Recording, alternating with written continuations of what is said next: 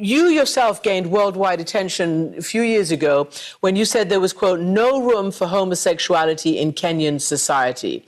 I want to know whether you still stand by that.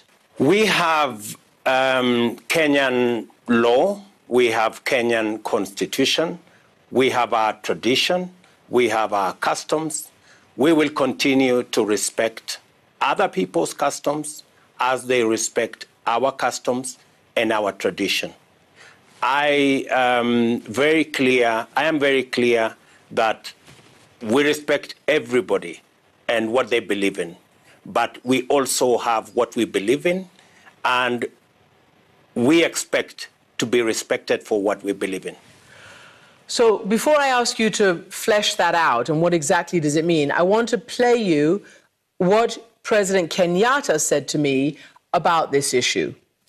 I will not engage in a subject that is of no, it is not of any major importance to the people and the Republic of Kenya. This is not an issue, as you would want to put it, of human rights or this.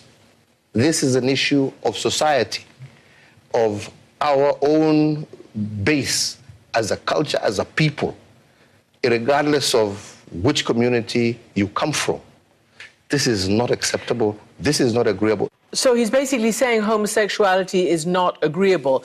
You've just said that you're kind of trying to thread the needle, that the law says one thing, but you respect everybody's rights. Will a Ruto administration crack down, like many other leaders in Africa, on the homosexual LGBTQ community, or will you allow them their human rights and their civil rights?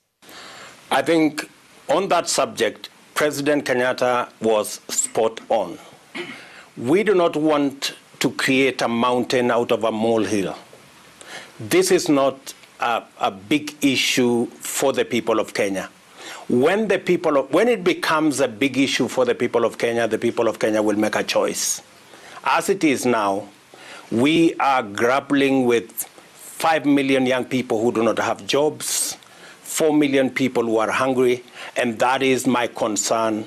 That is the focus of the people of Kenya at the moment.